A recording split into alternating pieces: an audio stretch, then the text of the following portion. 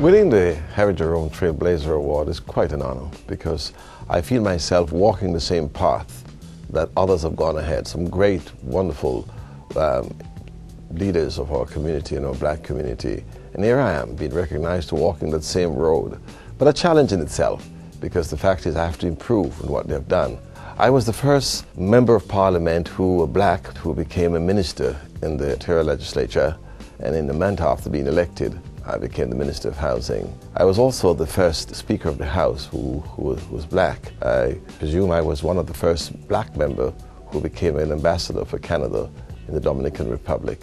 My children have kept me level on the ground. Others are like Lincoln Alexander, June Caldwood, and I'll always remember her, and we all, and especially the black community, regard her as a friend. Honesty itself has let me free. I used to hear that word, but to be free about what I do and to be upright and direct with individuals and to be helpful.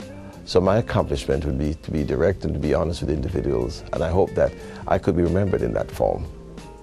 If I would define myself in one word, it would be determined.